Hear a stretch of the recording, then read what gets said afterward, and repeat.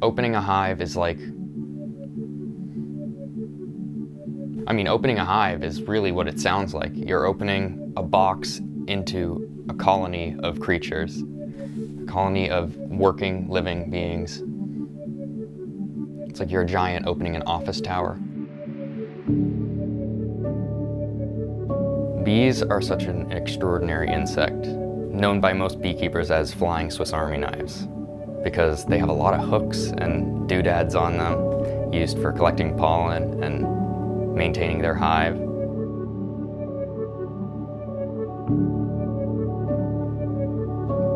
Honeybees are honestly quite adorable if you look at them up close.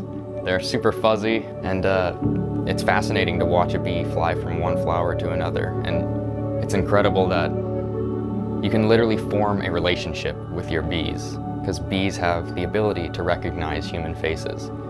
You can literally bond with a hive because it knows who you are. And opening your hives often with care and being gentle, you will form a relationship where your bees will not even bat an eye when you open their hive. And it's an amazing thing. It's like a total connection with nature.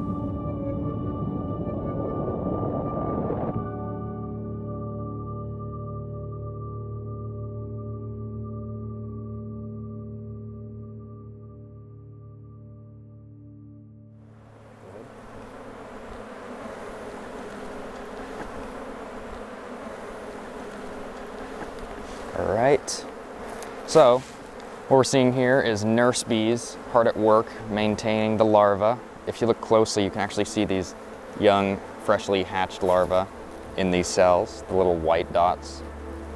And the capped over pieces are the larvae that are almost ready to mature and come out of the cells as full-grown bees, ready to work.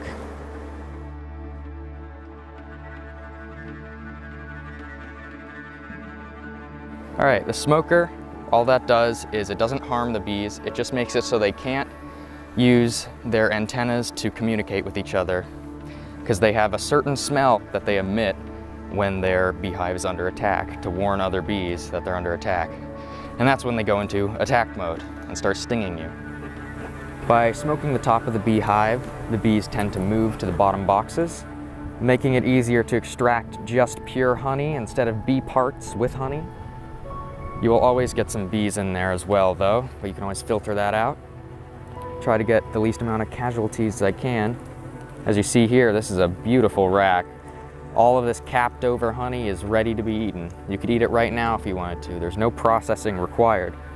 Right here you can see that this honey isn't exactly finished, but this part of the honey that is not ready can be taken soon. And this stuff can be extracted right away, which is what we're doing today.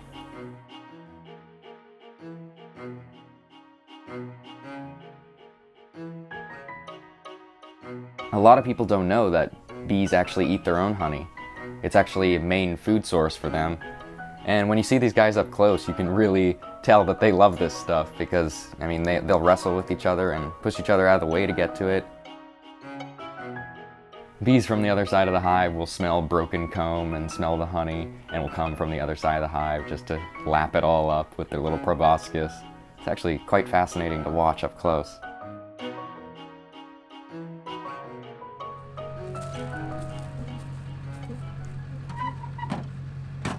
After investing $15,000 into my beekeeping business, I find out that I'm actually allergic to honeybees, and out of a scale of 1 to 6, 6 meaning death, 1 meaning you're all right, you just kind of itch, I'm on a 3, so we're okay, but getting dangerous. So I have to hold an EpiPen with me at all times when I'm around the bees. Thankfully, it'll go right through my bee suit, so that's nice. But I get stung all the time, and I swell up like a balloon. So there's a lot of money that goes into, setting this up and beekeeping in general. Most of my money goes towards beekeeping.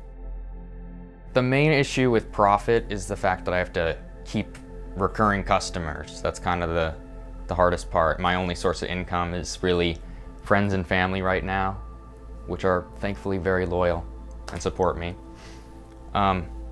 Having money lets me keep doing what I love to do. And it sounds kind of cliche, but I mean, it's a real thing. I love beekeeping, and it's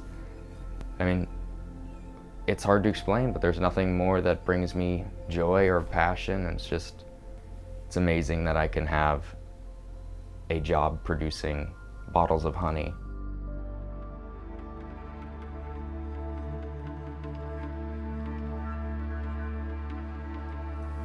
Bees are one of the most sanitary animals, even though their hive looks dirty, because honey itself is a natural antiseptic, which means it kills most bacteria. These are just cappings of honeycomb, so you could just scrape these off actually, and that's how we actually get to the honey. So what I usually do is I just lightly scrape it a few times and it just kind of comes off.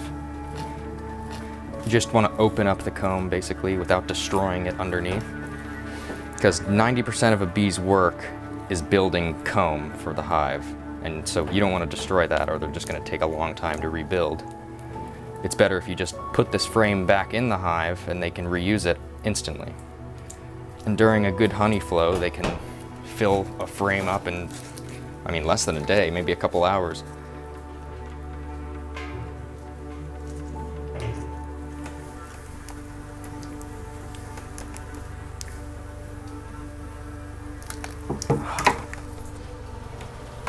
Man. Cascade.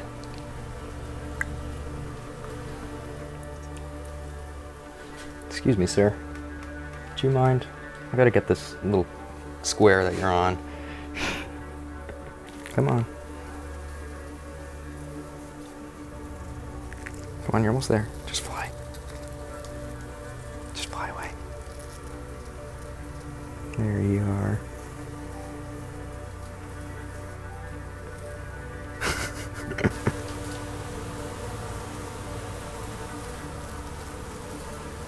You're not trying to sting me, are you?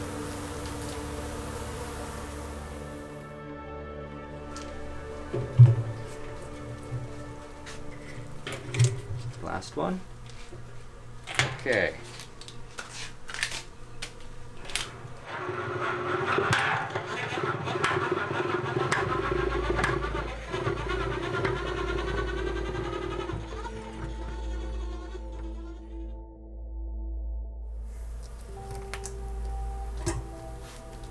Completely empty.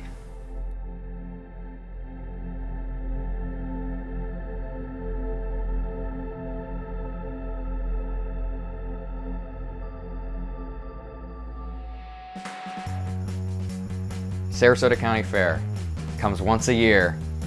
Incredible opportunity for me as a beekeeper.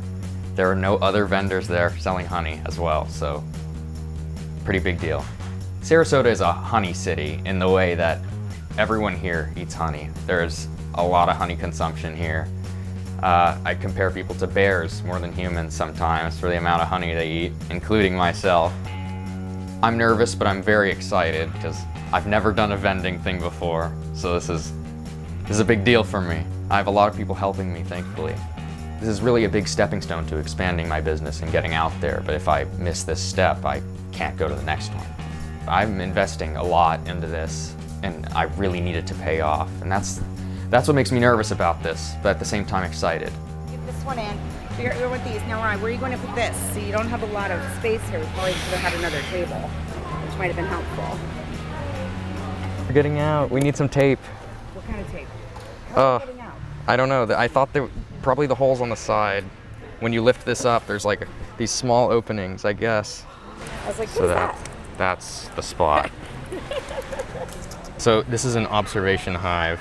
As you can see, you can observe the bees. And so apparently there's like this little crack. I guess the frame I used was too tall, so it was pushing the top up.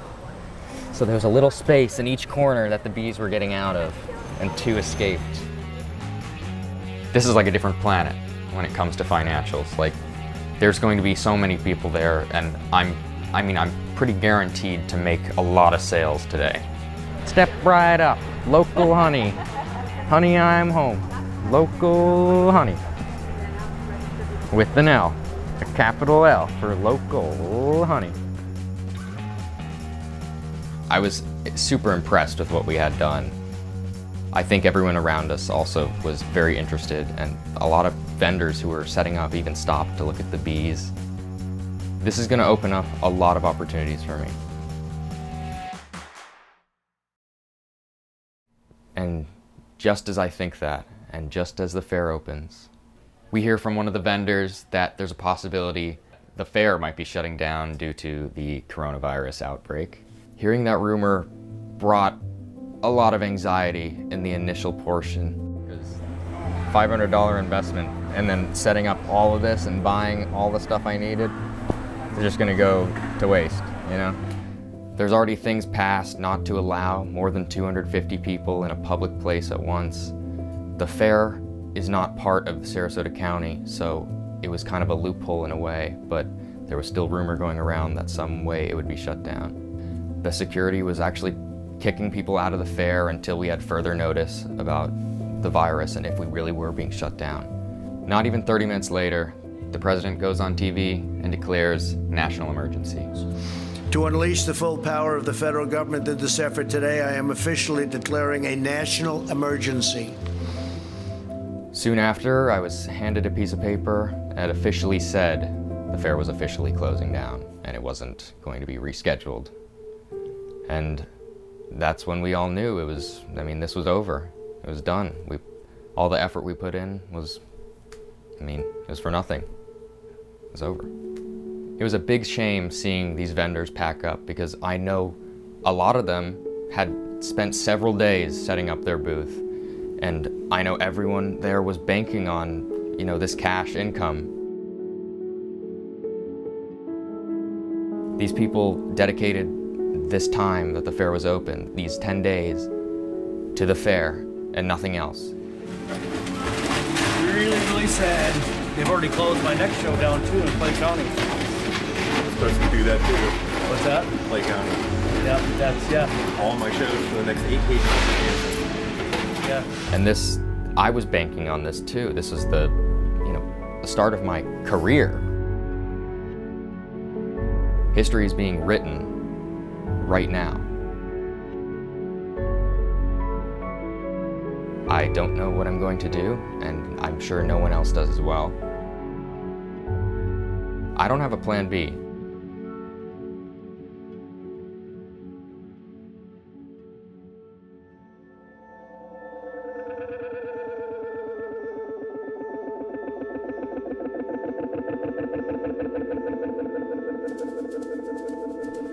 In the beginning, I did not see beekeeping as a career path I would have chosen.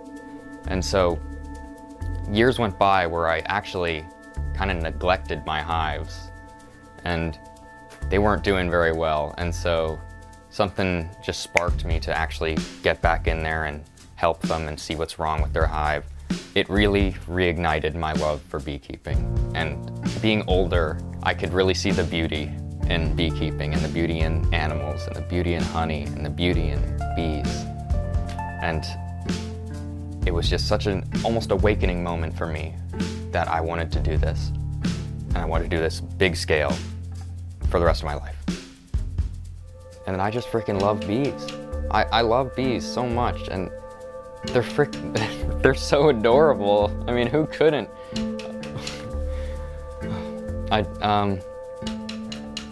This is the career path I want to take, is beekeeping.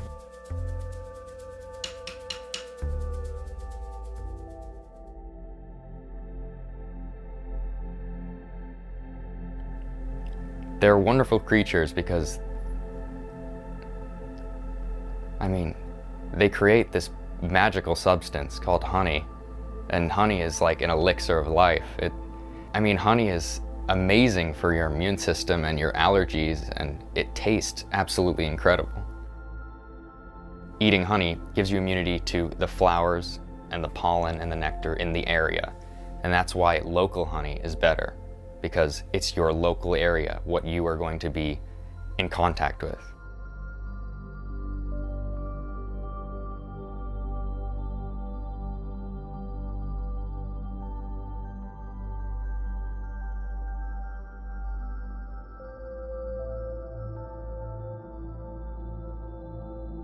Doing this, it gives me a real sense of I'm actually doing something, and maybe not something as in like work-wise, but something as in I'm helping the world in a way.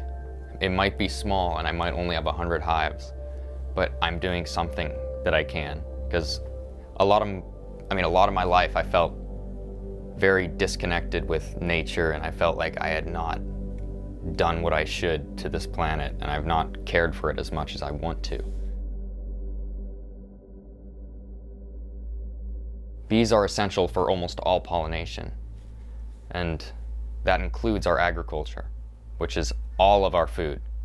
We need grain to feed cows and pigs and chickens and all the animals, and you need pollination for those things to happen. And orange groves in Sarasota rely on beekeeping. If you go to any orange grove, you will see beehives in there. If bees went extinct, you will notice that your grocery store is not as packed as it was with nutrients for you. And that goes for everything. Meat, cereal, milk, eggs, and of course produce.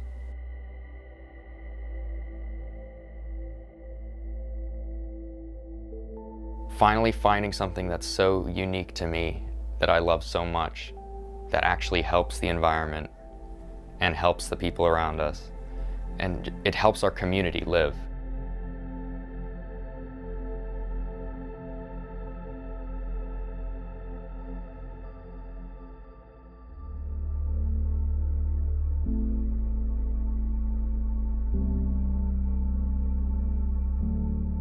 Mixin' Fruit Farms is a local grocery store and farm, and they support local businesses, and most of their stuff in stores is from local small businesses. They've been around for 80 years. They're basically the go-to place for citrus in the local area. So tell me about your process. Tell me about how you got started. Okay. Spill the tea.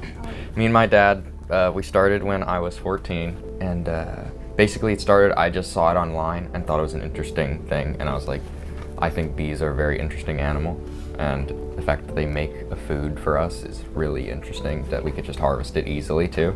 And we started in my backyard with only 2 hives, and we grew to 3, and then we went to a beekeepers association. We put a $15,000 investment on 105 beehives, or 100 hives, and yeah, that's where we are now. And it's been probably about 8 months since that's happened, and that's awesome. I've learned a lot as well. So do you guys produce enough to do honey jars where we could sell the honey in our store? Probably, yeah. Okay. We have 7 5-gallon buckets, and then 1 35-gallon drum that's just filled with honey that I cannot get rid of. Okay. Like, so much. And we have hundreds of jars in our garage. Okay. Like that we actually filled a few hundred yesterday, and labeled them and everything. This is what it looks like. Oh, that's so awesome. Look at that. We'd like you to have that, by the way. Rise Hive. I love it. Straight from the hive. I love it. So this would be something we would sell in our store. Mm-hmm. This would be really cool. So if you can get me price points on what our cost would be, and then I'll take this to the owner, obviously given the state of everything at the moment. But yeah.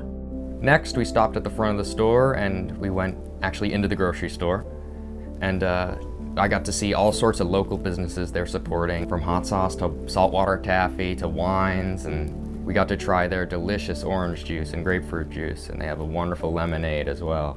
We were brought to one of the shelves, and there was local honey right there, and it was very welcoming, because it was like, hey, we could fit right in here. And it's a great business opportunity for us. This is my first real business deal, and I'm happy that it went so perfectly.